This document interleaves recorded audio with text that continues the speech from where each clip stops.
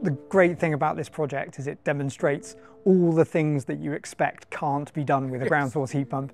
It's bang in the centre of London, it's 5-storey flats, it's a 100-year-old building, and there's no discernible space. On the Everything Electric show, we get asked the same 3 questions again and again. What do we do about retrofitting older buildings with low carbon technology? What about flats and apartment buildings? And how do we make this technology affordable?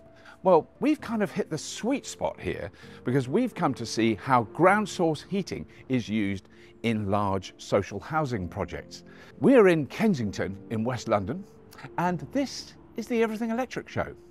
We've teamed up with Duracell Energy to celebrate their brilliant ecosystem of home energy products and their Platinum Homeowner offer by giving away a Duracell Bunny.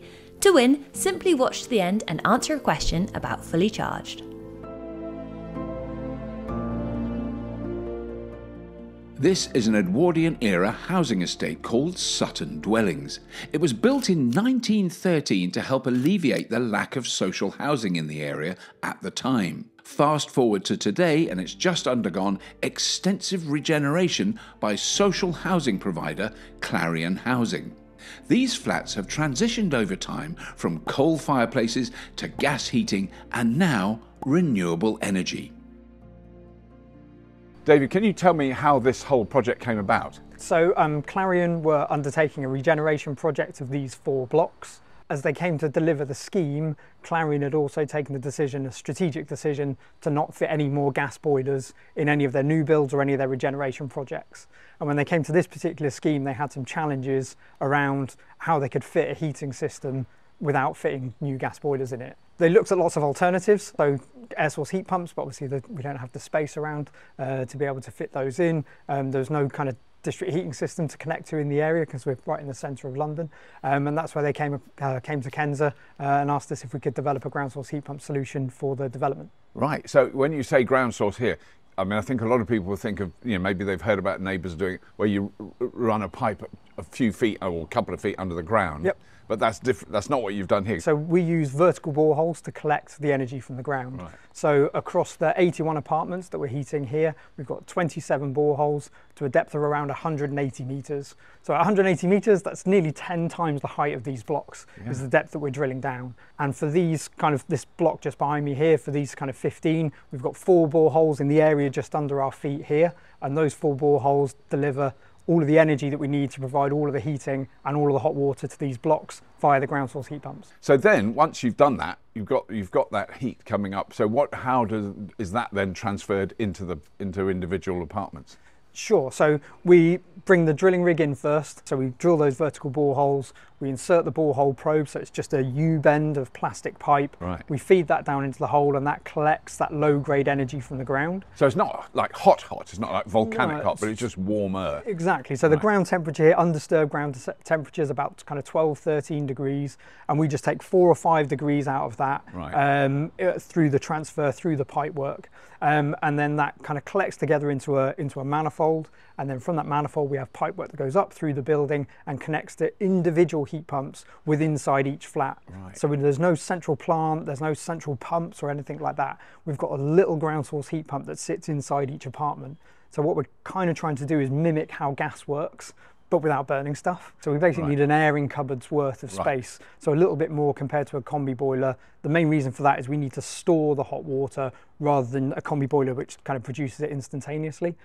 So we'll kind of heat the hot water over the course of a couple of hours, normally overnight, and then you'll have a cylinder of hot water, which means you've got enough for the next day's use. And then the rest of the time the heat pump's just kind of feeding heat into your radiators, which you just control as you would any other system. Right. But the key is when we go through this transition to renewable heat, we're trying to make it as smooth a transition as possible, make it familiar for people to ease that transition. So people are used to having infrastructure in the street that's owned by someone else that gives them some energy, and then they have a white box that converts that energy into heat that they use, and they operate that white box when they want to and just pay the bill at the end of it. And we're replicating exactly the same thing here.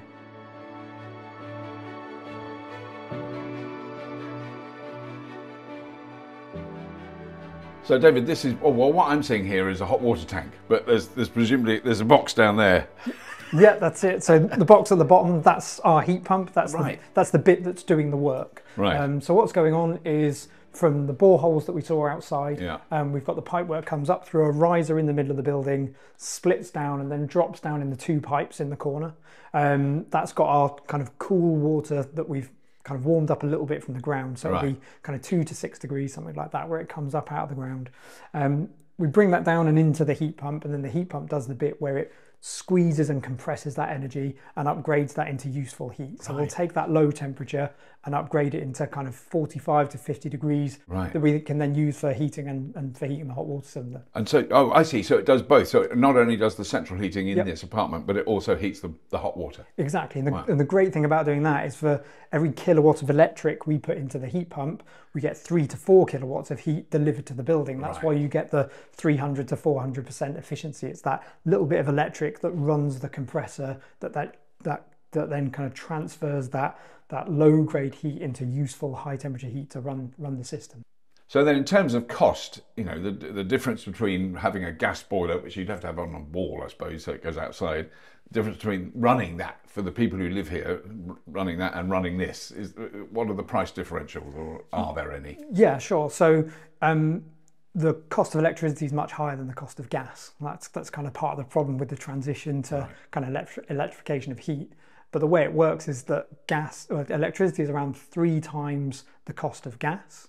But your heat pump's about 300% efficient and your gas boiler is only about 80% efficient. So when you work through the kind of relative efficiencies, you end up with an operating cost that's going to be about the same, if not a little bit cheaper than a gas boiler. The difference here is that the resident won't have a gas standing charge because they've taken the gas out of the building. And for the residents that live in this building, all they'll do is pay for their heat as part of their electricity bill. So there's no other bill to pay. Right, so they're not paying for the operating of the whole system because that's their bit. That's all they pay for. Exactly. So even the pump that circulates the fluid all the way through the ground array, all the way down the boreholes and back is inside the heat pump. So all of the running cost is individual. So you only pay for the heat at the point at which you use it. Obviously, there's a cost to install all of the infrastructure. And in the future, the way we see this rolling out at scale is, again, like you do with the gas grid, we externally fund all of the infrastructure that goes in the street. So a utility provider can fund, own and operate the ground array. That reduces the cost to the person that lives in the home, but then they can connect to that infrastructure and pay a standing charge in exactly the same way when you build a new home. You don't pay for all the gas infrastructure, you just pay a standing charge when you connect. And we want to just replicate exactly the same thing, but taking away the fossil fuels and using ground source heat pumps instead. One of the things that a lot of people, you know, the misconceptions about heat pumps is, you know, oh, you've got to have the right building and I can't afford to do it and I live in an apartment. The great thing about this project is it demonstrates all the things that you expect can't be done with a ground source heat pump. It's bang in the centre of London, it's 5-storey flats, it's a 100-year-old building and there's no discernible space. Yet we've got the system in and it's operating, and you know, it's a great example of how we can deploy and scale up the technology. In terms of kind of the acceptance of it, I think one of the great things about the technology is now it's done, there's no visual impact whatsoever. You can't tell that we've been here until you go inside one of the apartments and open the cupboard and look at the heat pump itself. So very low impact, so good for the residents. The other great thing about that is because we're not burning anything, there's no air pollution impact. So there's no NOx emissions at the point of use of heating. So from a clean air point of view, kind of these blocks compared to the ones over there that are still on gas, we're not having kind of any direct impact. So we're expecting it to be kind of well adopted by the people when they move in. So David, why do you think we need projects like this? For us, it's another really important demonstrator of how we can scale up renewable heat and deploy it in areas where people expect it to be difficult. Within the kind of transition to renewable heat, you know, there's going to be central city areas that are going to be served with big district heating schemes, and about 20% of the UK is going to move across to that as a source of heating. And then there's kind of another 20% of the UK which is really sparse and rural and out in the middle of nowhere, and they'll have individual heat pumps. And then there's this kind of big swathe in the middle of kind of suburban, kind of semi-dense environments where neither of those solutions are applicable because they have their own unique challenges, and that's where we feel like our ground source heat pump solution slots in, because we can serve dwellings like this. So terraced houses, low-rise flats, relatively low density areas, but in city centres, we've got the ability to kind of scale up and transition to a system that offers, you know, zero carbon, or low carbon right now, but zero carbon as the grid transitions, but also comparative running costs to fossil fuels, and kind of a healthier environment for the people that are living in the area.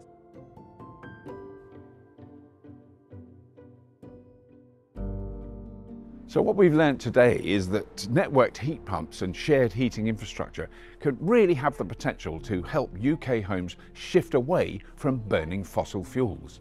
It's hoped that projects like this can serve as a blueprint for other social housing providers and for the thousands of apartments and flats in the UK once considered too complex to decarbonise, as well as ensuring that the benefits of clean energy technologies can be experienced by many more people.